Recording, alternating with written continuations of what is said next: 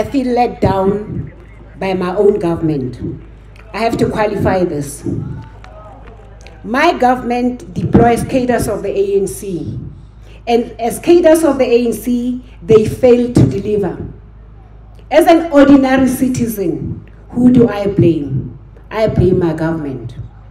I appeal to the government to deploy comrades who are going to work for the nation and not for their own agendas.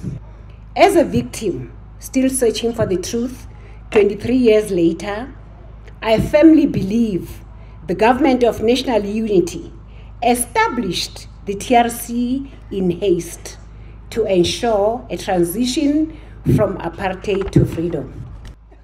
Back in 2013, when the Guptas had the arrogance to land their wedding party guests at a national key point, the Waterkloof Air Base, together with the SG for the ANC, we condemned this.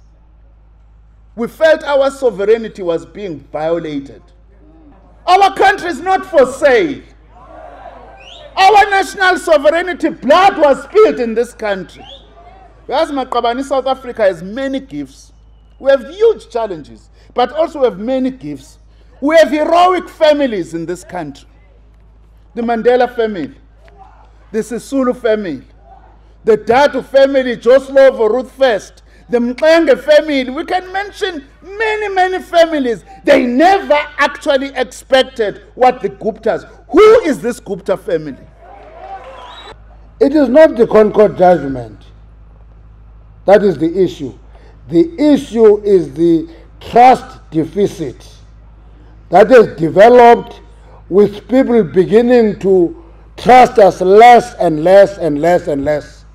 And once our people lose confidence in us, anything and everything we touch will translate into a big noise. And that is my interpretation of the reaction to the Concord.